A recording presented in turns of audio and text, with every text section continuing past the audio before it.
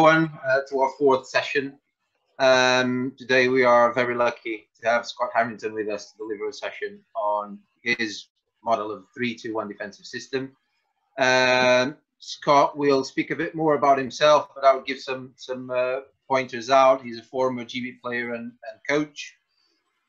He was the Faroe Islands Handball Federation head coach for the women's team, as well as talent developer. He worked as assistant coach for the Chinese Handball Federation women's team. Most recently, head coach for Sola Handball, the Norwegian Women's Elite Series. And he works as a talent coach and coach developer for the Norwegian Handball Federation. Alongside his club coaching, he is creator of an international coaching camp and the Handball Academy. And he's owner of his own coaching company called Harrington Handball. Links to both the coaching camp and the YouTube channel of his coaching company will be available on the email we'll send after the session, and possibly Scott will post a link for the YouTube channel as well on the chat, so you can have immediate access to it if you want to take a look at it and ask any questions concerning that as well. As I said at the start, Scott's about to present a session of his proposal of a 3-2-1 defensive system. I should emphasize this is his personal proposal. I'm sure we can all agree that the same system can have different models and methodologies. Scott's going to explore his own model and what takes part of it and how he achieves the goals in it. In terms of housekeeping, as usual, the questions during Scott's presentation are only allowed in the chat. Bobby's going to take care of that. He's going to be the question man today. And then after the presentation, if there's time, we might allow a bit for open mic questions and live questions that you can challenge directly Scott. So I would now mute myself and allow Scott to do his thing. I forgot to say one thing. It's Scott's birthday today. So he's doing us a huge favor, and we appreciate that. So happy birthday, Scott. And now this is our gift to you. Go on. Thank you very much. Let me just share my screen, everybody, before I get started. Can everyone hear me okay? Is it all right? All good, mate. Okay.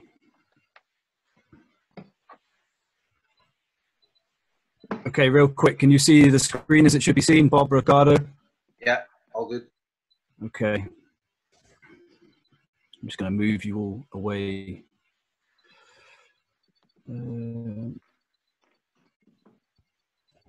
Just give me a second, guys. I want to set up this.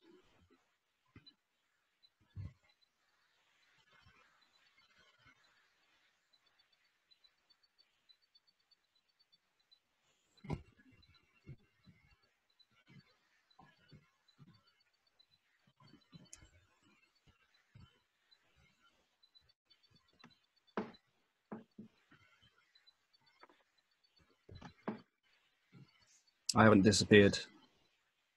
No, you're right, mate.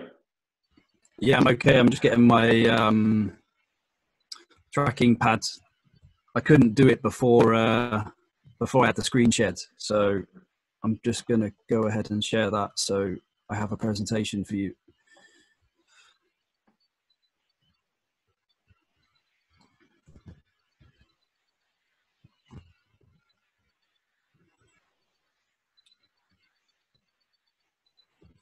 Okay, almost there.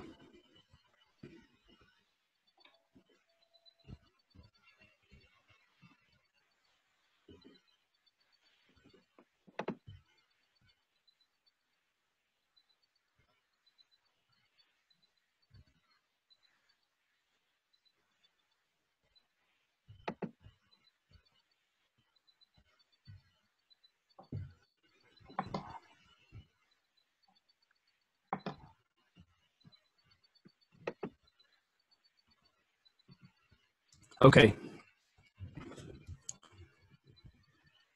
And we are back. Yes, sorry about the delay. Yeah, thanks very much for the introduction, Bob and Ricardo. Never say no to trip back to England handball. Probably not the way I would have preferred this time around. But obviously this is a situation that we're dealt with.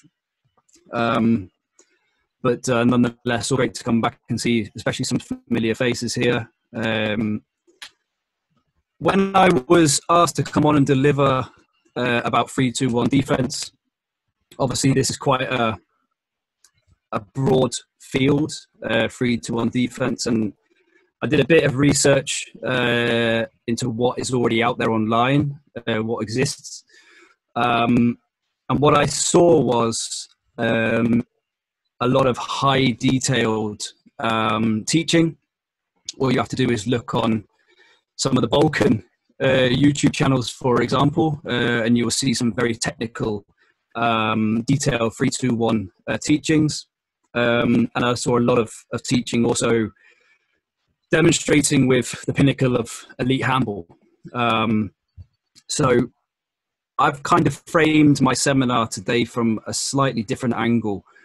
And what I'd like to do is present, first and foremost, my 3-2-1, but spend a tiny bit more emphasis, not necessarily on the tactical considerations. Scott, I'm sorry for interrupting, but there's a lot of people saying it, and we can hear it as well. There's a lot of back noise from your mic, as it was at the start. Oh, okay. Sorry. Is that better? Yes. Okay. Yeah, sorry about that, guys. Just say it one more time if that's the same again. So I wanted to frame this argument a bit from a different perspective, I guess, and talk about my 3-2-1, but mainly about how it can be implemented into youth handball from start to execution, rather than go into the minor details about 3-2-1 defense, and talk about how I believe it benefits both the player but also the coach. I think that's also a misleading argument sometimes about 3-2-1 defense, and a lot of time is spent about the player. But I think we as coaches, especially of youth handball, have a lot to learn from this style of defense. How I plan to do this, we'll go a bit through the principles of open-close defense. I understand there are lots of experienced handball coaches here, but there also might be some guys from another scene. Then we'll go through what I believe the challenges to be of implementing such a defense. Have a quick look at my playbook if I was to take a snapshot today. And then we'll start to break down the 3-2-1, both the individual and the collective rules. No one wants to listen to me for more than a certain period of time, so we'll have a quick break after that so I can get a coffee, and then we'll come back and look at the stages that I would go through if I was implementing the 3-2-1 defense to a new team or a youth team or even a senior team that hasn't considered 3-2-1 before.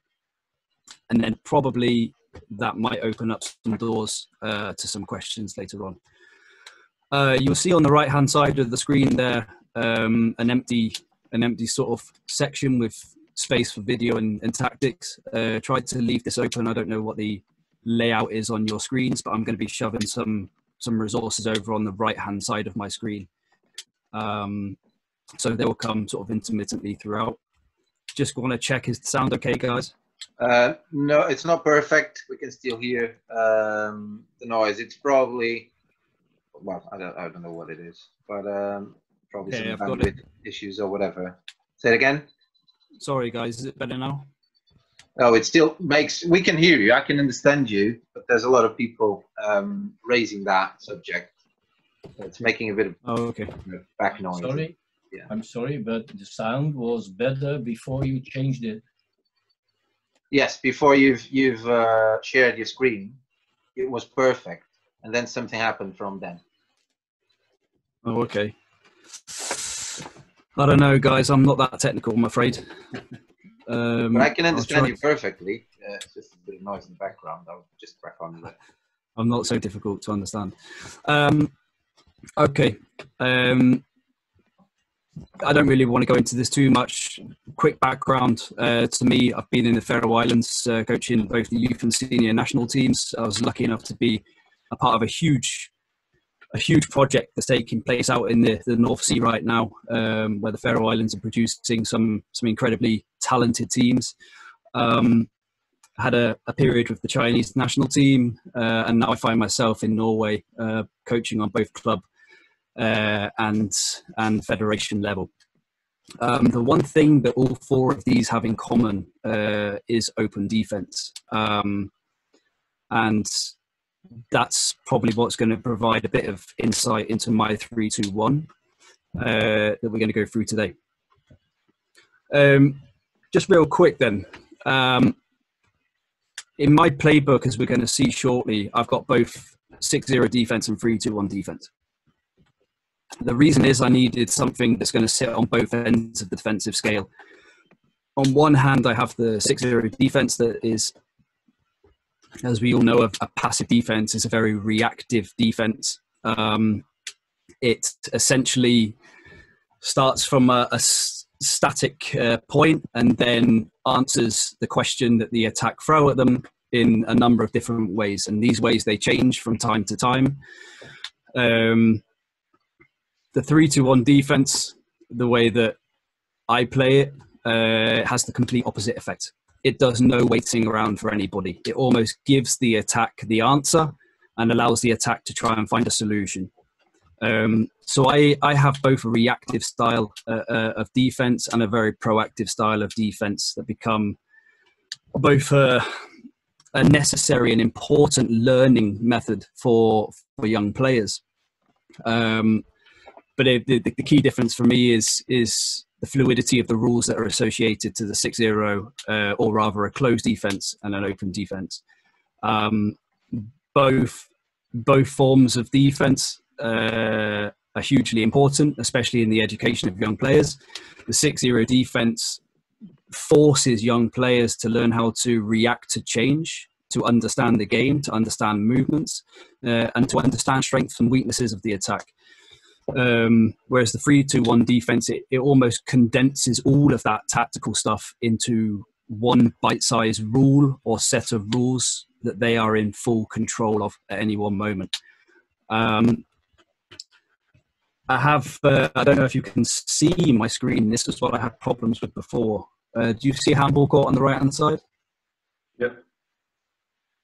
Oh, that's interesting. If we take this small snapshot of a Russian screen, a simple everyday situation in handball at all levels. Pivot players placed between the 2 and 3 defenders. Left back has the ball. 6-0 defense. What's inviting the pressure and it's reacting to the threat.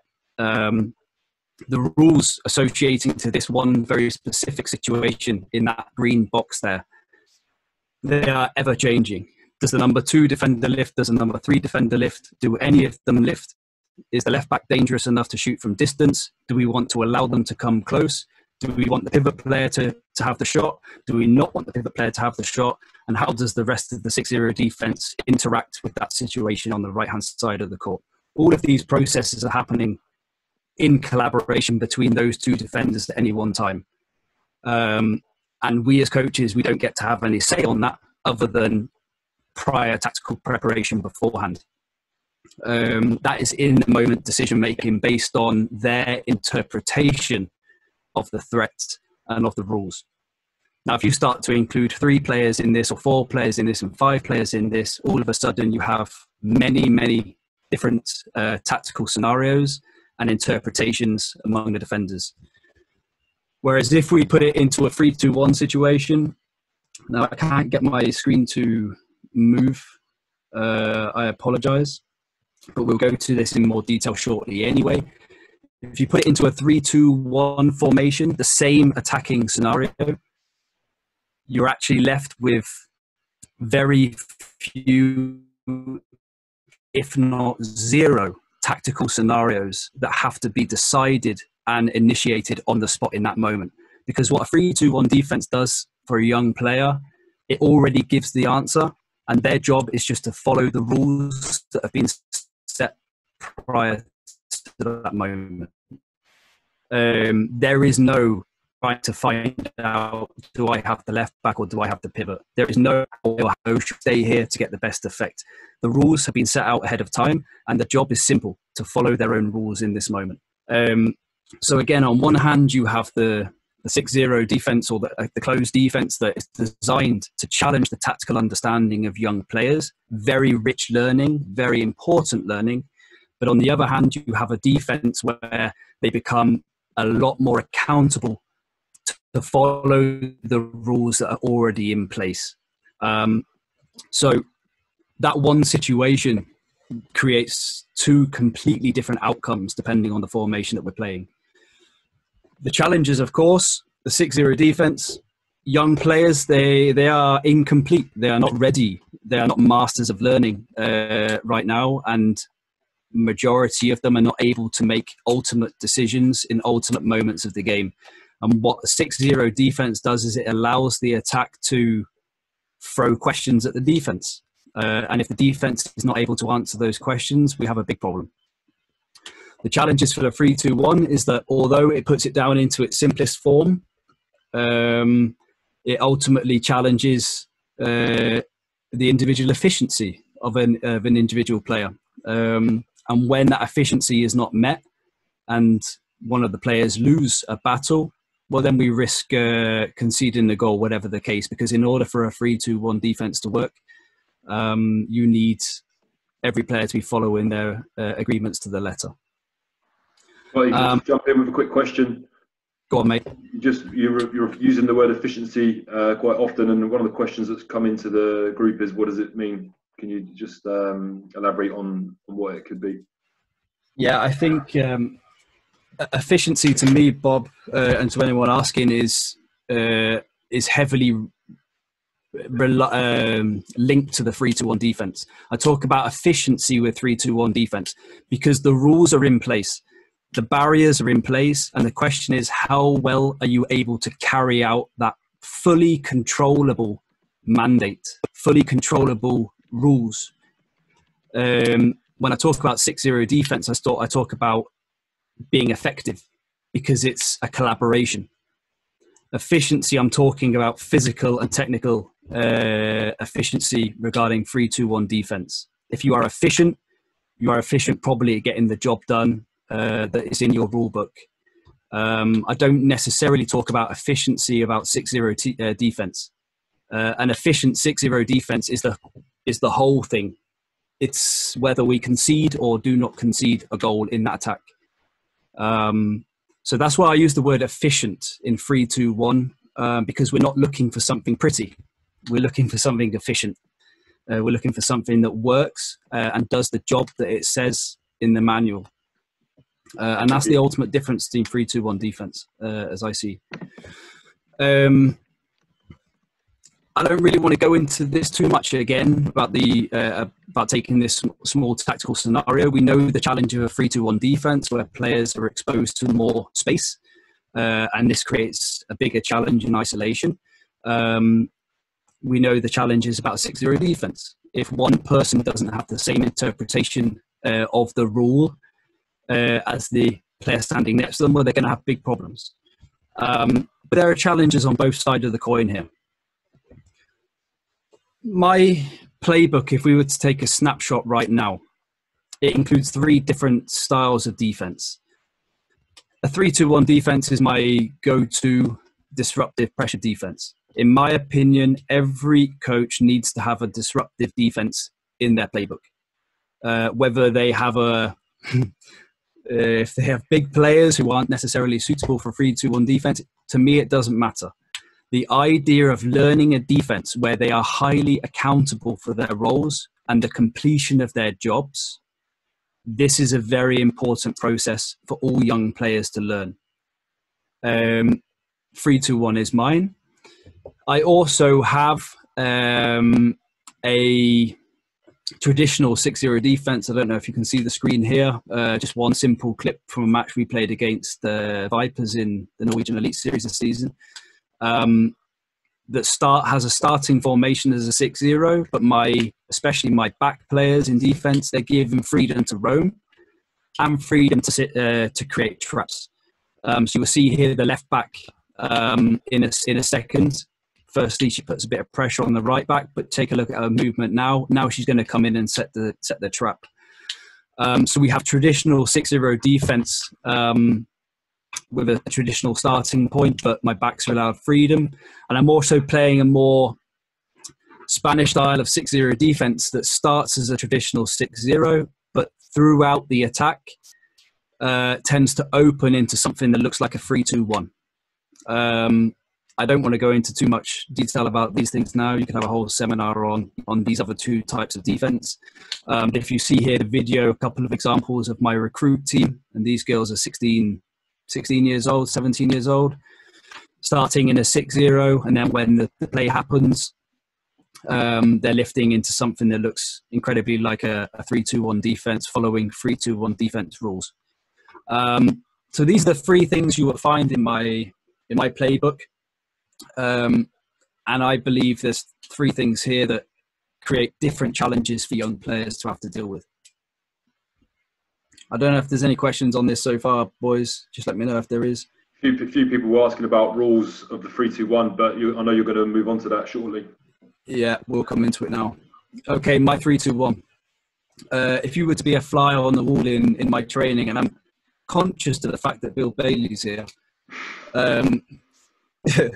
obviously my learning of 3-2-1 comes from Bill, for example, with the Great Britain teams. The huge impact on the way that I built my defense. But it has one ultimate objective, and that's to force the attack into very uncomfortable positions. We're working a lot with the percentages in my 3-2-1 defense. We're allowing shooting situations from very specific areas, and this is normally between the wing and the back defense. Typically, anything shot-wise that comes between the wing and the back, we're allowing, so long as the angle to the goal is not a strong one. We are keeping the ball away from the middle zone, and we are doing everything we can to squeeze the ball into the outer areas. It's very rigid. Normally, I don't know if a lot of you have tried this before, but normally when I put young players into open defensive positions, they see it as an excuse to go fishing for the ball. And what this can lead to is a hell of a lot of chaos in the moment. This is not how I'm defending a 3-2-1 defense, and it's not how I'm teaching the 3-2-1 defense. There is more discipline in the 3-2-1 than there is in any type of defense, in my mind. So when I'm teaching this, there are yes/no rules, things you can do and things you cannot do, and it is not open to interpretation. It's very ball orientated. You will see from that little animation at the top there is always two players between the ball and the goal.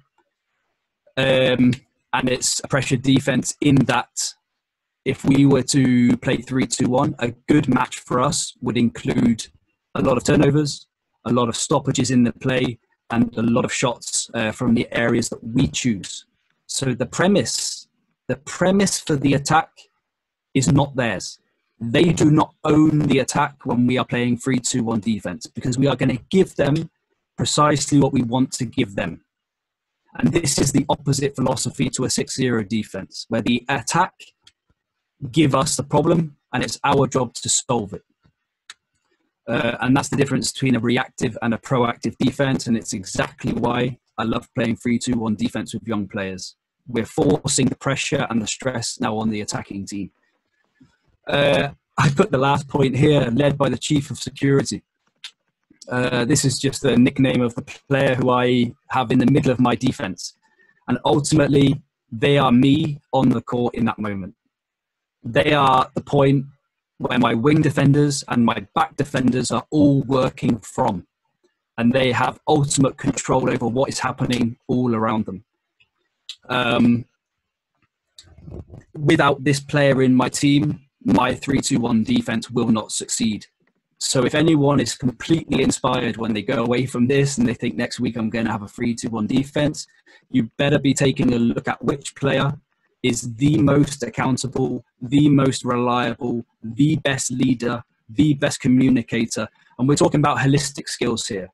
The Chief of Security in my 3-2-1 defense isn't necessarily the best player on the team, but it is the player that everyone will say yes to, okay, boss to, when demands are made from them. So they're really the focal point of which all of the other movements stem from.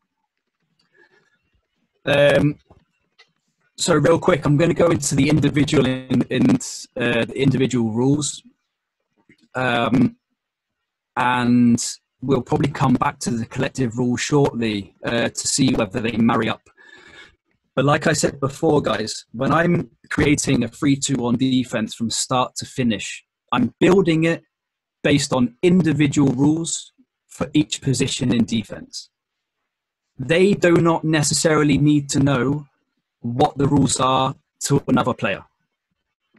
The fact is, if they can get their rules in place and abide by their rules, then the defense should work efficiently. When they get to a certain point where they've mastered their own individual rules, then the focus becomes the collective understanding. Where do we want the shot from? What happens if we lose? What happens if that happens? But in the teaching of my 3-2-1, we are very heavily focused on the individual rules of each specific position, certainly at the start point.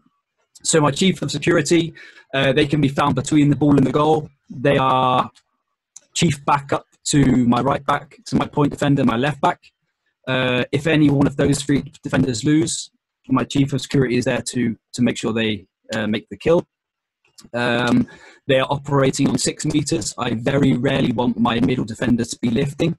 Only in extreme situations will this be required in my defense. And like I said, they are the backup. They are the 3 fundamental rules. And they can be characterized by a dictatorship. They are in complete control. They have full authority, and they have communication with everyone else on the team. Imagine that they have the rest of their players on string when the ball is moving from left to right, and they are pulling that string and pushing that string when necessary. The number 2 defenders, these little 2 blue pins, they are the first positions that are working out of the chief of security, i.e. where they are is determined on where the chief of security is when they do not have the ball. So they are either in an open position on 9 meters in relation to the ball, or they're in a closed position and they are working in connection with the center defender. They have to be either on A or B position. They are never in between. Movement with movement. Bill Bailey statement. When the ball is moving, their legs are moving. That means that when the ball is being played over from the playmaker to the back, their legs are moving and they are in position on 9 meters, ready for the 1-against-1 battle that's about to come. And it's really a pincer movement. When one's in, the other one is out. When one's in, the other one is out. So they are working in heavy connection, these 3 players in the defense. Oh, sorry. 9 meters is enough. I've seen 3-2-1 defenses that look like 3-3 defenses that look like man-to-man defenses. 9 meters for me is enough, because if the left back or right back score from 10 or 11 or 12 meters, we give them a clap and we say, well done, good job. 9 meters is enough for me. The wings, they are staying on 6 meters. I don't need them to lift, apart from when the ball is on the opposite side of the court. Maybe they look then to squeeze the angle between 1 and 2, but really their job is to stay on 6 meters and to never lose inside when the wingers get the ball. They have a very individual role in this 3-2-1 defense, and to lose between 1 and 2 is the primary rule for wing players not to do. As you know, to be a wing player in the defense isn't always enjoyable, but this 3-2-1 defense, if we have weak wingers who can't take care of their direct opponent, my 3-2-1 defense is simply not going to work. This is why I don't need them to go out and be fishing for a ball. I'd much rather have they take care of their one specific job and allow the rest of my defense to take it further. And the final position in my 3-2-1 defense, if we take the individual rules, are the front number 3. Now, this position, depending on whether you're in one of the Balkan nations or whether over in Spain or over in Brazil, I find that these positions operate differently. And it's all about where do we want to send the playmaker? Where do you want to send the ball? My 3-2-1 defense, they're holding very specifically in the middle zone. They're not worrying too much about what's happening around them, other than they want to try to keep the ball in front of them. They are not waving their arms around like a lunatic, going up to 50 meters and then dropping down to 60 meters and stuff like this. They're holding a very stable position. And their main job is to split the court into two. So if you imagine from the goal line up to the penalty spot, up until where the playmaker is, we have the left side of the court and the right side of the court. When the ball is on the left side, we want the court to be split in two and allow the attack to play just on the left side. When the ball is on the right side, they're going to split the court again, and we're going to invite the attack to play just on the right side. If the attack wants to move the ball from one side to another, they're going to do it by going always through the playmaker, never a back-to-back pass. So if you look at the positioning of my point defender, when any one of the backs have the ball, they're in between. We are not accepting a back-to-back pass. I think I have this example here, if you can see. If you check out the positioning now, always between the two backs, and offering pass to the playmaker, and if the ball goes from back to back, we're happy to take this.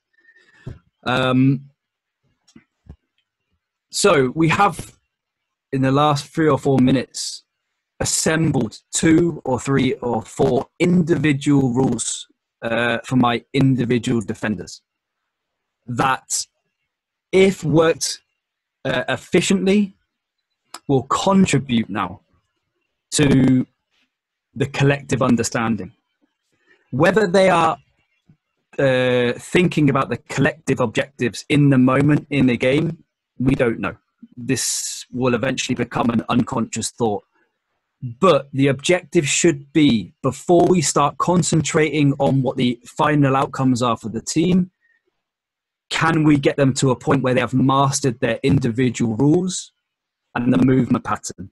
And I believe that if we can do that, we have cracked 90% of this equation. And it's unique that you can crack an equation before you even get to the match situation with a defense, because the 6-0 defense requires opponent. It requires the attack to throw 10 million different scenarios at you, and eventually you will master how to deal with each one of them.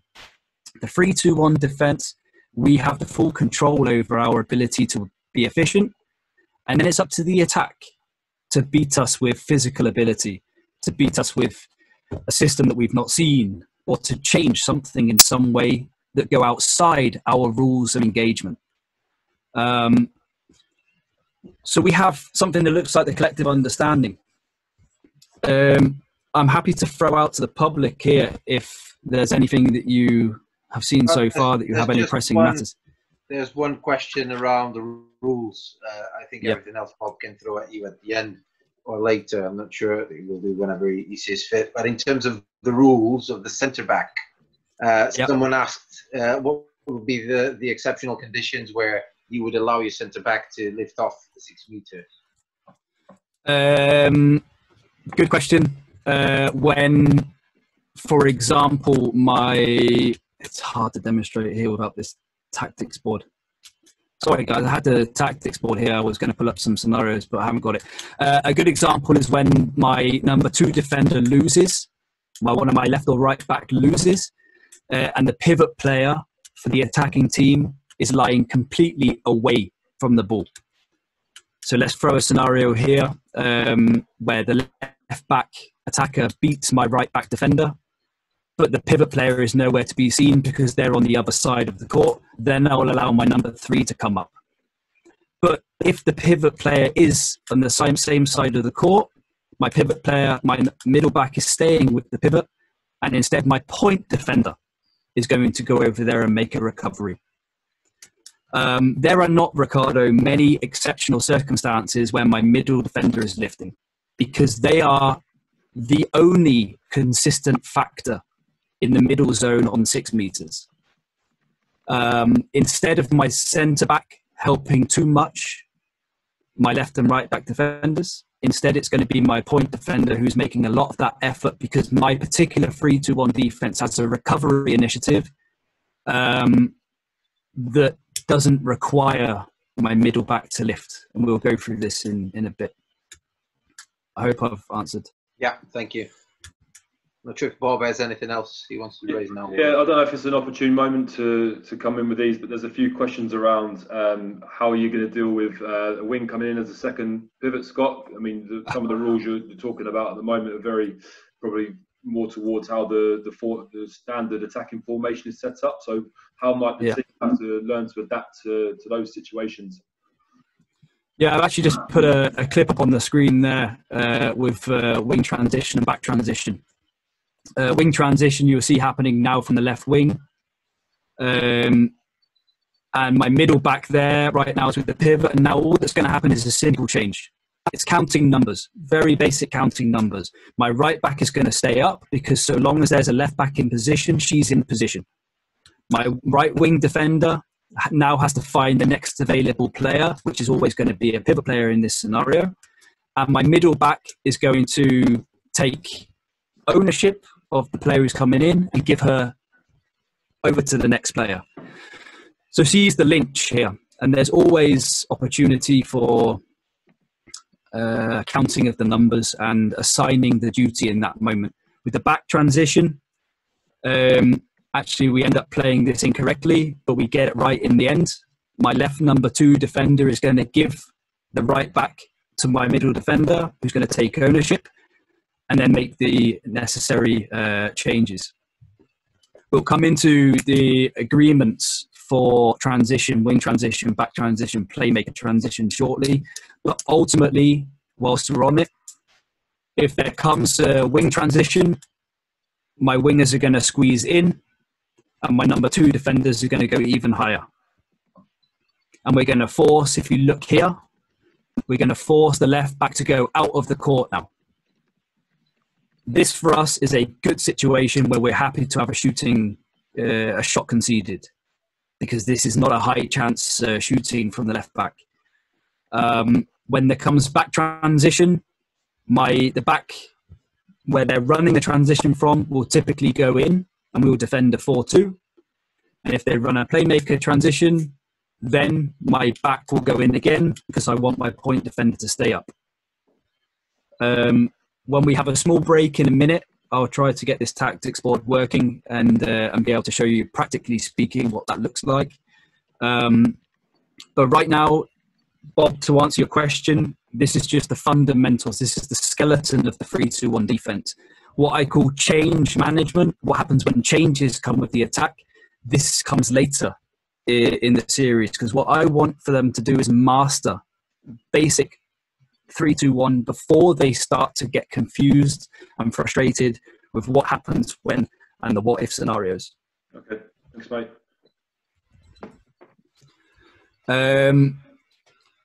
Okay, where are we at time-wise, boys? I think we'll have a quick 2-minute break. I need a coffee. Okay. Fine, yeah. If you want to do that now, you can. No problem whatsoever. All right, sweet. Guys, if obviously Scott is going to try to get his tactical pad on whilst on the break, so we're going to give him 2 minutes to do that. I suggest, well, this is going to stay here. I suggest we pause for a second and you come back into a minute's time. Maybe think some questions you might want to throw at him and send them to the chat, something like that. So we're going to be back in. Well, we're going to stay live. So Scott will resume in no time. Yeah, just some bits from me. We've got some questions that have come into the group already around what would we introduce first? Would it be 6-0? Would it be 3-2-1? What do we introduce with the younger players? We'll ask Scott's opinion on this when he's back in the room. Some other things kind of that we've already been talking about is the adaptability piece. So how is the defensive system adapting to change from the attacking team? There's been a question around goalkeepers and goalkeeping efficiency. What's the expectations of the goalkeeper? So we'll definitely follow up with Scott on those questions. But if there's anything else, please feel free to throw it into the chat now.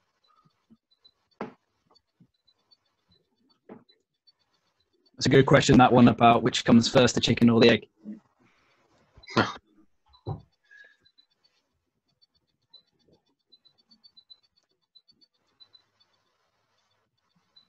I can hear that buzzing as well now. Why can't I hear it?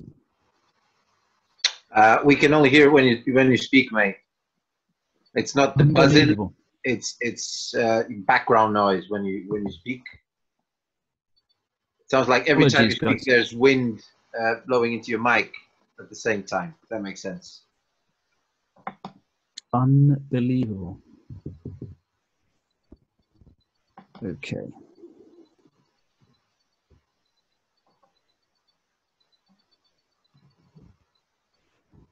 So to Antonio, that's asking about sharing the PowerPoint. Obviously, the session, the webinar is being recorded, so all the recordings are going to be shared with you and everyone else. So they are on England Handball webpage, and they are also on the registration link. So you're going to be able to access this session, past sessions, and all the future sessions that we are going to promote and record. So everything should be made available to all of you online that way. No problem.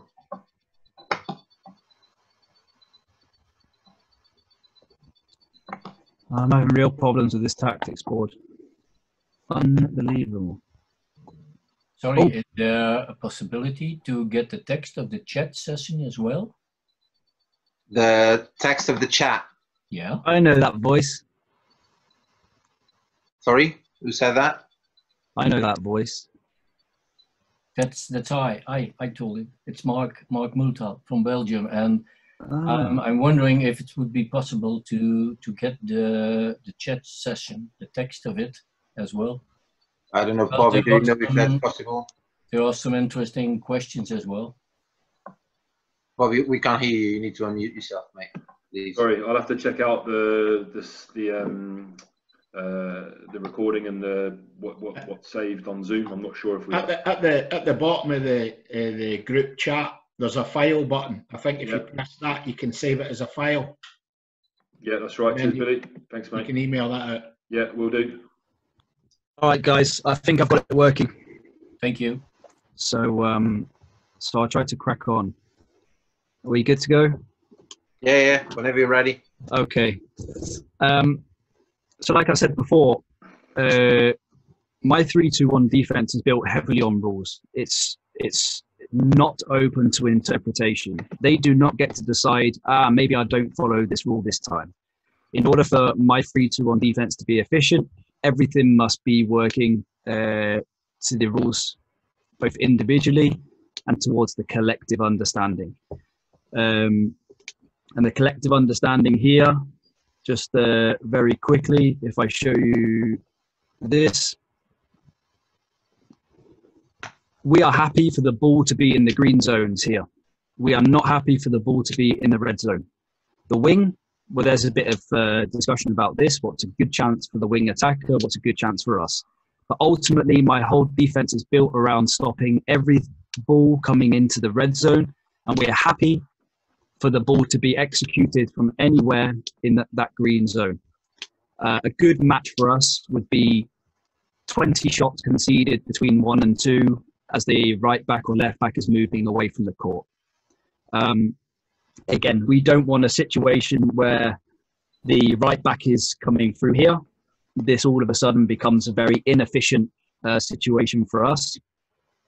But between 1 and 2 is where we're going for here. In terms of the stages of implementation, I'm going to try to show you something that looks like this.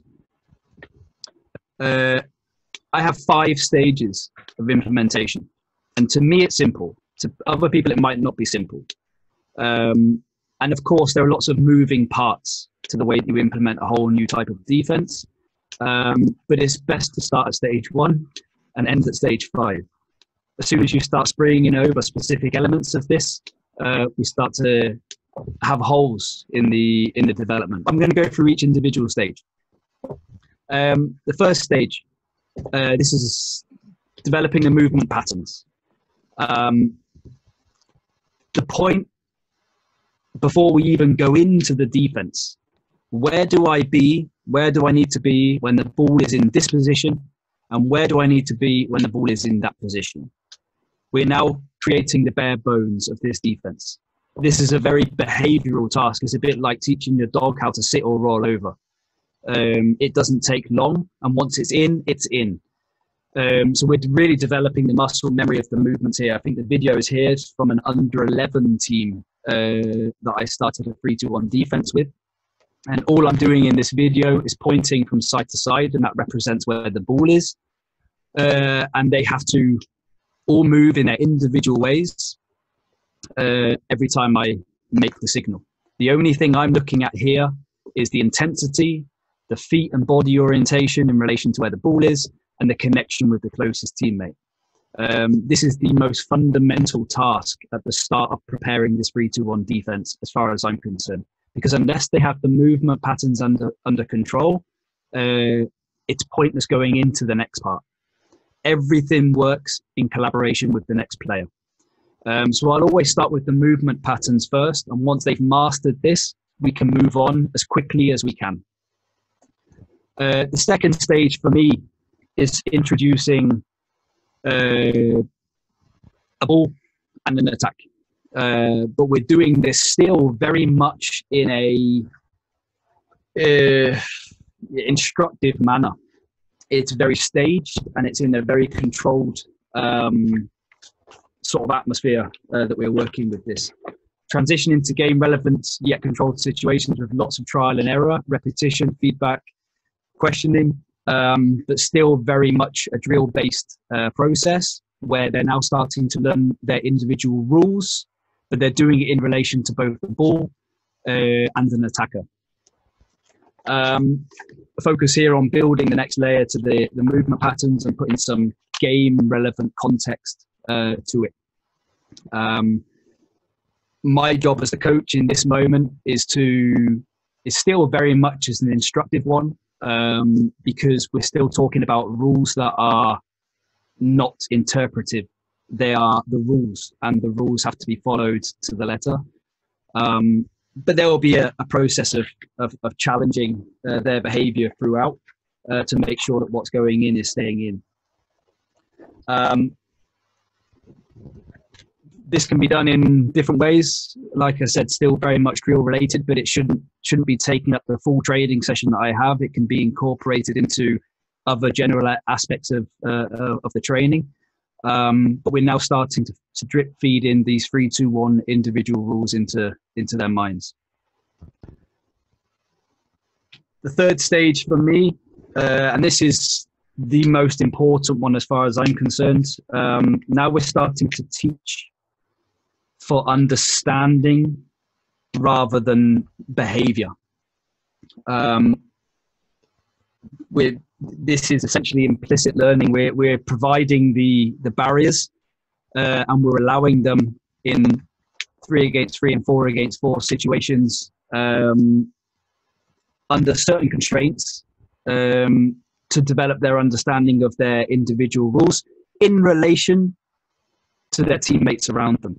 So a lot of 3-against-3 takes place, 4-against-4, just playing on the left side of the court, just playing in the middle zone of the court, just playing on the opposite side of the court. And this is where we're starting to, from a coaching perspective, shifting from the dictator to the conservative in this sense. Making sure that all the way we are enforcing the rules, enforcing the collective understanding, and then we're allowing them to work to those constraints. So our coaching becomes a bit more constructive, and we start to hand over now a bit of responsibility to key components of that 3-2-1 defense in that moment. Like I said, by this point, movement patterns are starting to be mastered. Focus shifts into combining now the movement patterns with the collective objectives. I had a clip, I'll go back to this. Stage 4. And by the way, how long these stages take is completely dependent on the groups that we're working with. Stage 3, developing understanding and a real implicit understanding of what's going on here to be able to react to change in the moment. This takes time, and you cannot trick your way to tactical understanding in anything you do in handball. So this will take as long as it takes. But it's certainly probably the most challenging one, because it's going from me telling my players what to do into one where they're having to find answers. And there's a big difference in this, especially if they don't have the answer somewhere at the back of their head ahead of time. Stage 4, we're really starting now to put the, what do you call it in English, skin on the bone. We're enhancing the match relative experience. We're building the layer 5 against 5, 6 against 6. And we're really talking about a constructive sort of training setup here, where pretty much full autonomy now is handed to the chief of security and the key components of the 3-2-1 defense in any specific moment. It's still training, but it's uncontrolled. Increased responsibility and ownership is transferred, like I said. The step sequences by this point, the individual rules are now unconscious competencies. Bill Bailey again. This is in there now. Now we don't need to be talking too much about this, because we've spent enough time in their development phases of this 3-2-1 defense that they're there, which means we can now focus fully on the new objective. And the new objective is to try to bring together our individual requirements into a team-based situation. Like I said, a bit of revision is probably necessary in terms of our coaching methods for this type of training. When we're talking about small-sided games, we're really talking about efficient use of our words, coaches. We go a lot away from instruction and giving into allowing players to find answers based out of the scenarios that they're provided with. But ultimately what we're doing, we're still isolating the collective objectives here in a smaller base situation. The last stage for me is a trick stage, really. This is where we start to look at the changes that can come during the attack. Step 1, step 2, step 3, step 4. This is fully under our control when we're training the development of my 3-2-1 defense. Stage 5, this is ultimately the parts that we're going to come unstuck on in a match. And this includes things like when the attacking team go run transition, and when any changes come that we've not prepared for in our skeleton build up to the 3-2-1 play. I don't know if you're reading the screen or listening to me, but ultimately what we're going to do now is we're going to go back to stage 3. We're going to go back to stage 3 because now we want to recover some of the small-sided games, but very specifically now covering changes. So that 3 against 3 or 4 against 4 exercise I did a couple of weeks ago when we're learning the fundamentals of 3-2-1 now becomes the same exercise, but now we're running a transition from the right back or the playmaker, or we've got 2 pivots in there from the start point. So now we're reenacting the changes that might come, but we're still doing it in a very controlled manner. And what I find this to do is it almost helps cement the understanding, and the repetition allows them to essentially have a period of trial and error before they eventually come to a game. And when it comes to a game and the team runs wing transition or back transition or something like this, it's not unnormal to have to deal with. After this, we're talking about strategy. These are the points here where things like video analysis and tactical analysis, they become an everyday part of my training. Before training, after training, during training. The first 3 stages of the whole process, they're behavioral tasks. They don't need much explanation or interpretation. Just do the tasks, but do it in an efficient way. When you start getting to stage 3, 4, and 5, you have to start analyzing what's going on in this moment. And no matter how old your players are, it's a really rich process to be going through with young players, because all of a sudden they start to have a mouth and be responsible for what comes out of it. And this is where you find out who is really involved in what you're doing and who is not involved in what you're doing. So for me, it's a 5-6 stage process. You can, of course, choose to skip over any of these ones, but I wouldn't recommend it. I certainly don't. And what I do, I typically set up a 6-week block of time where I'm working through these sequences. So, for example, say you want to start a 3-2-1 defense now in May, assuming we get back on the handball court in good time.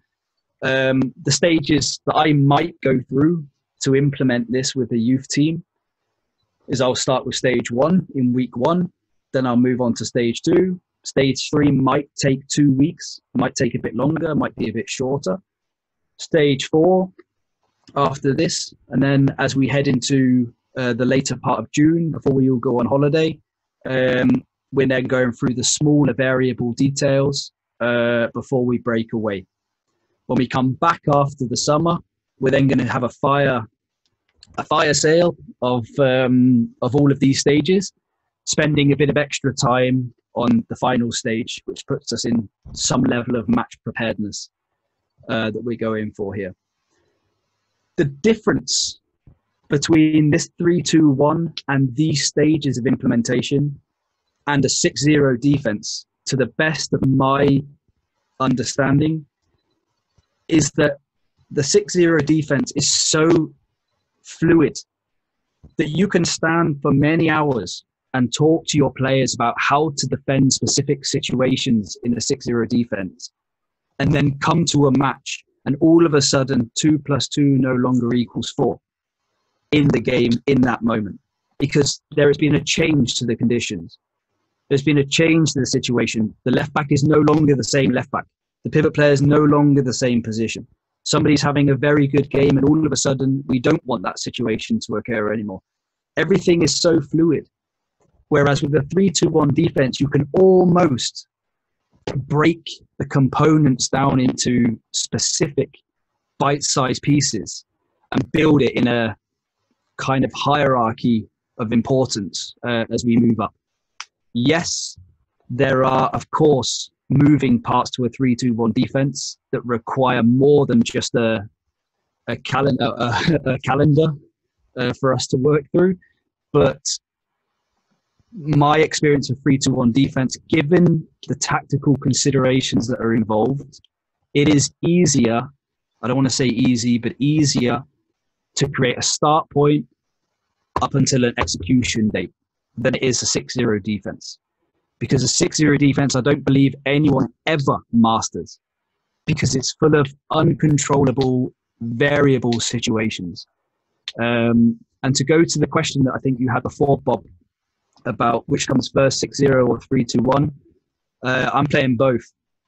It depends what type of coach you are. If you want to win as many games as possible at a young age, I am 9 times out of 10 playing 3-2-1 defense, because I believe it's easier to install in the psyche of a young player than a 6-0 defense. That's my philosophy. I believe that the 6-0 defense is absolutely necessary learning. First and foremost, because when you get to senior level, most teams are playing 3-2-1 6-0 defense. So you have to have an in-depth understanding of it and how to maneuver around it. But at the young ages, both a closed defense and an open defense, they come with so many important developmental points that you absolutely have to be at some level playing both in training and in match situations. 6-0 for the tactical element, as far as I'm concerned, and 3-2-1 for the disciplinarian element for any young player. And for me, that's what it's about. I want to go back to the start point here. That's what it's about when we're talking about 6-0 defense and 3-2-1 defense. On one hand, you've got something that's highly fluid. The problem for coaches The problem for coaches, as far as I'm aware, especially young coaches, I've had this experience before. I remember Bill was my assistant coach when I first took the England under 18 team. The problem I had was that we're full of ideas. We're full of small initiatives and stuff that we can use to go and beat the best nations in the world. The problem is it's not practical. It's difficult to use and it's difficult to analyze. So in a timeout, in a 1 minute timeout, and you're defending a 6-0 defense where you have so many moving parts, it is difficult to very clearly get to the source of a problem. Because the problem might be sixfold. The problem might exist in many areas of the court, but it's hard to see. And what do? We blame it on the fact that our blocking in that moment wasn't good enough. That's the most common thing. We need to be better at blocking. No, the excuse must never be blocking. You know, our ability to block a shot. For me, there's something deeper to the problem. Whereas in a 3-2-1 defense, for me as a coach, especially in the starting points, I would have said that I could see with some certainty in a game, if we concede a goal from the wrong situation, which player might be responsible for the start of that problem. Because it's easier to see who has not followed a very clear, precise rule, rather than to see somebody's interpretation of a mistake. And that, for me, is why, as a coach, 3-2-1 defense absolutely has to be a part of the playbook, not just because it's great education for young players to learn how to defend in isolated zones and blah, blah, blah, but it's also brilliant for a coach. Because there are times in matches and in training where absolute clarity is needed. And clarity only comes from X's and O's situations.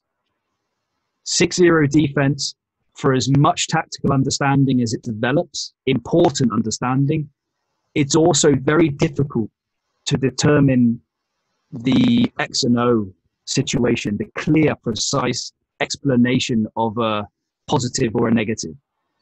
And that for me represents a challenge to coaches.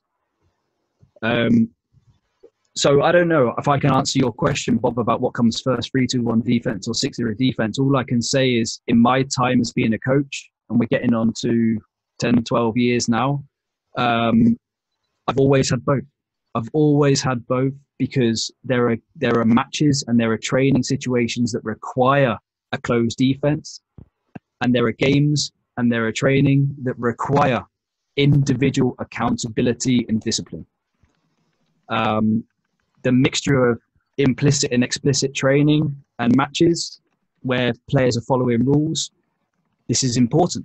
The blend of that is very important as far as I'm concerned. And that's why I can't say, but if you want to win at the early ages, you're probably onto a good opportunity if you can very clearly deliver a 3-2-1 defense to your junior team. Because I think to the attack, it places the emphasis on them to find a solution to your problem, rather than them to develop the problem and you to have the answers. I'd much rather play my handball on the front foot, which is why in any one of my defenses that I play, where are we here? My playbook. In any one of these 3 defenses that I play, I believe I'm taking the initiative with each of these 3. At no point am I standing down and allowing the attack to throw problems at us for us to solve. At the first sign of any problems, I'm reacting and creating an initiative to win back initiative against the attacking team. I can talk about this all day long. I don't have too much more, guys, in terms of my presentation, other than Scott, there's a few questions. We don't have a lot of time as well to go through.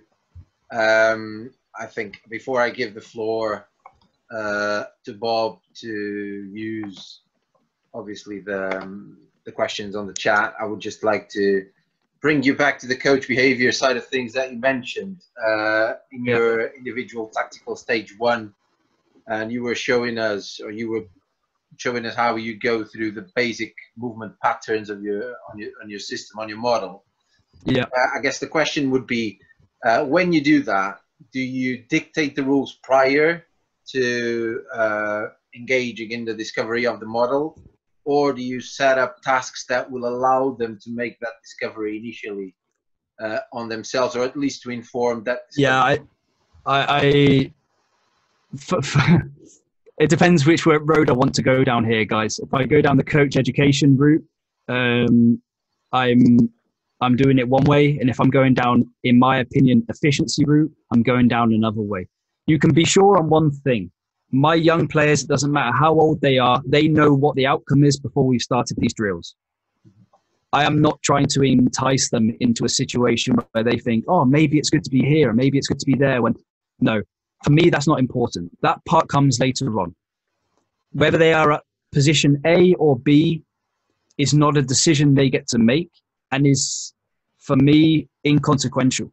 I need them to have the right level of mental and physical intensity. That's the only thing that's related to this issue. I will try to do it in the most, pedagogical way possible, but I don't believe it's a pedagogical task. We do not teach kids in school to sit down and stand up and roll over. We teach them how to be creative. This is not a creative task. This is a task that once they've mastered it, we can move on to the next one. Where I will start to be a bit more expressive is the next stage, stage number 2, where once they have the movement patterns in place, how now do I want to posture myself? How now do I want to have my feet? How now would I do this? And then it becomes a question of what's the most effective. And maybe the answer comes from them rather from me. But certainly no, in regarding to the movement patterns, this is not a interpretation. This is you're doing it this way, because if you don't do it this way, somebody else is going to suffer as a result. Yeah, I think the question wasn't necessarily how they do it. It was more about how they discover the right way, if that makes sense. Yeah, I'm a big fan of using a tactics board and video also with kids. It doesn't matter how old they are. I think kids are more intelligent than we often give them credit for. So long as they have a prior context in place.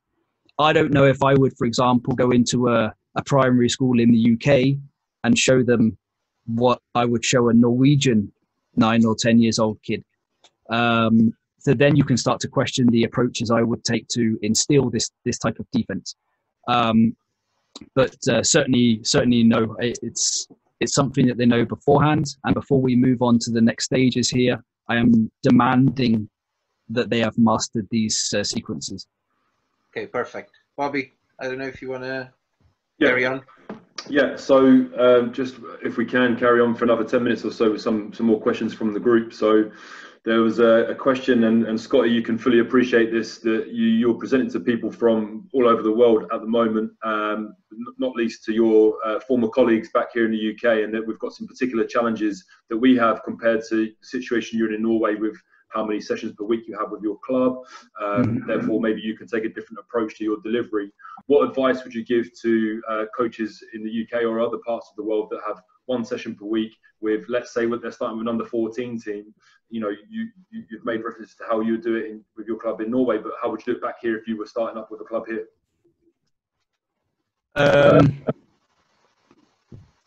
Can you hear me? Yeah. Okay. I know those challenges very well. Listen, whatever I'm going to say here is going to be a challenge. I'm fortunate to have exclusive access to a sports hall and to have access to the right space and the right equipment and players who fortunately know what handball is prior to us going into this. So it provides context to what we're doing. If I was to come to England now and try the same process, there is no doubt I would need to adapt it. The adaptation phase would first and foremost be the length of time required to be able to pull this off. If you are training one time in a week, you're going to have a big problem, because to go from stage to stage requires mastering of the concept, either the movement patterns or the individual rules. kids in England would get a hell of a lot more homework. I can tell you that much. You know, when we sacrifice time on a handball court, their own work away from the handball court becomes a lot more important for us, because maybe we're a bit strapped for time. But I don't see any barriers to introducing a solid 3-2-1 formation in the UK with limited space and limited time. I don't see the barriers. I see the barriers as creativity barriers for us as coaches. And when I look back to the UK now, for example, I see a lot of very efficient 3-2-1 situations. I see Ricardo coaching the British men's team in a very efficient 3-2-1. The question is, are we doing it in the right way and the most meaningful way for that particular group? I think also when I coached back in the UK, we played a 3-2-1 defense as well. And we're talking about players who trained once a week for their club and trained nearly never for the national team. So there are particular constraints. I think the amount of online work that you do, the amount of video work that you do, the amount of homework that happens is going to be more. The expectation is going to be the same. Okay, thanks, mate. Another question that was mentioned earlier on, and it's a question very close to my heart. Goalkeeping. Where does goalkeeping fit in the 3-2-1 defensive system? What's your thoughts on that? Yeah, good question. One that comes after the 3-2-1 defense. The first thing I'd say about it is when you're defending 3-2-1 defense, the likelihood is that you're going to get shots from different areas than you would be used to when you're defending a 6-0 defense, for example. You have to look at it like this. Every defense gives something and takes something away. A 6-0 defense gives an attack space from distance. It gives them limited space from the wings and limited space to break through because you've got 6 bodies all around 6 meter line. So it gives something and it takes something away. A 3-2-1 defense gives something entirely different. What it gives is opportunity to play into space. What it takes away is the ability to shoot from distance. So what you expect with a 3-2-1 defense, if you're a goalkeeper, you're expecting that there's going to come more shots from 6 meters and more shots from the wide points. So of course your training needs to be adapted to take care of these needs. If I have a goalkeeper who's amazing from taking shots from distance, but cannot do anything up close, you have to wonder whether 3-2-1 is a realistic solution for a defense. But the training that we're doing when we're training 3-2-1 defense in the movement patterns or in the small-sided games, there is also a lot of activity here for the goalkeepers. The goalkeepers will have more opportunity than they will have ever had before to face shots between the 1 and 2, to face shots from the wing. Because that's what's going to come if we do our jobs accordingly.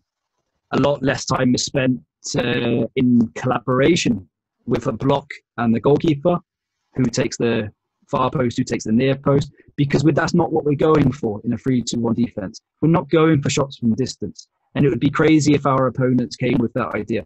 What we're going for is to put them into a very specific situation, and our hope is that by the time they come to a match, that they've seen that particular situation 10,000 times before the shot comes in the moment. So it's a very aggressive defense, but we have to understand that the ball is being now played further away from the defense. So that also has an effect on the goalkeeper as well.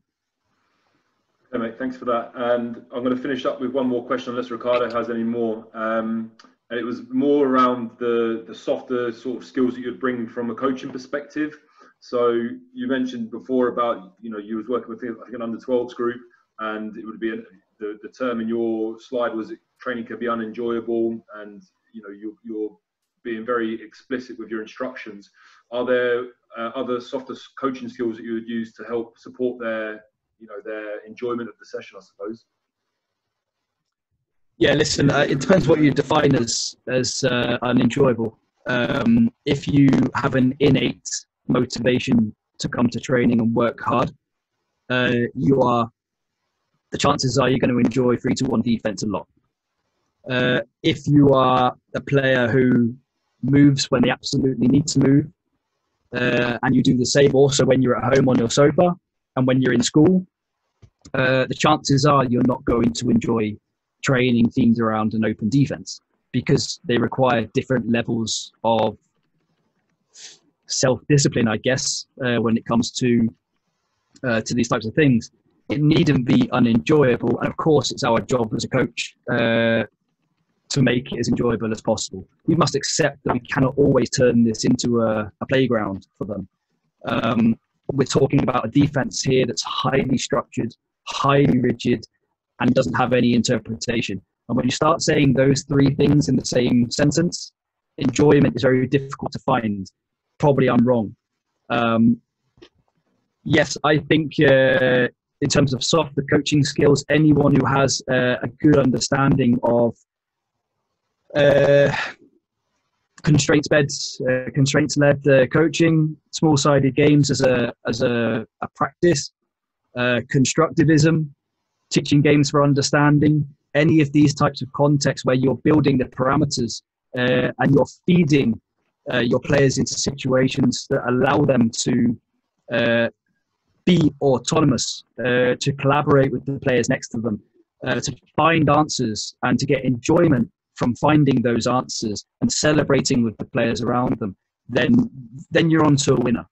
And in the 3-2-1 defense, as rigid as it is, there are plenty of opportunities for this, because as we know, handball is a very uncontrollable sport, and you will never have all of the answers to all of the questions. What 3-2-1 defense is set up enough of the rules ahead of time so we don't have to then find out for new in a game situation, more so than a 6-0 defense, I would say. So yeah, it's not a one size fits all. I do not coach kids the way that I coach adults 3-2-1, and I do not coach stage 1 and 2 the way that I coach stage 3 and 4. You can't do it, because stages 3 and 4 require a level of autonomy that I cannot instruct.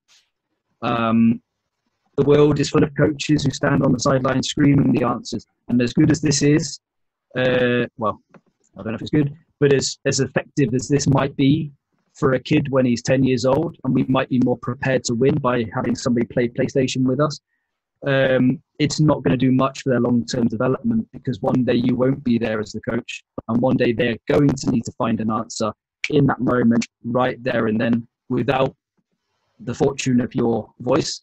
And they can only do this by living a situation where they're being allowed to make those level of decisions. So if you haven't done enough or a lot of reading up on different types of coaching practices and approaches, I would definitely recommend doing this, because I, for one, am very particular with the type of coaching that I'm delivering at each stage of this timeline, if you like. Okay, Scott, nice to see your approach to the continuum from democratic to autocratic to fit the bill that you need. I think we need to wrap up. We won't be able to open the questions, the live questions, unfortunately, because there's time to go. Bobby mentioned on the chat that if you want to leave your questions there, obviously we're going to pass them on. And we'll contact you later on your email. We do apologize for that, but the fact is there's no practical time to carry on. In terms of Scott's delivery, I would like to thank you very much. I think it was brilliant, and hopefully the coaches will take a lot from it, and we'll define something to apply from it as well. There's very good comments on the chat group, as we would expect, and we know you'd be the right guy to pass this message. So on behalf of England Handball, can I just say one thing? Can I just say one thing before you close up, Ricardo? Firstly, the tactical stuff with this tactics board, I couldn't get it working for some reason, but what I'll do is I'll get all of this stuff gathered together and I'll send it over to Bob and Ricardo, specifically relating to things like transition. How do I react to those changes? Sorry, I wasn't in a position to be able to show practically there. But I'll get this stuff over to England Handball, and you can distribute it to the way that you want. The next thing, make sure you subscribe to my YouTube channel, because it's awesome. Well, Scott, thank you very much, guys. I'll see you on Friday, where we have a session on gamification. Should be very interesting as well. So yeah, stay safe and see you soon. Thank you. Take it easy. Bye-bye. Thank you. Bye.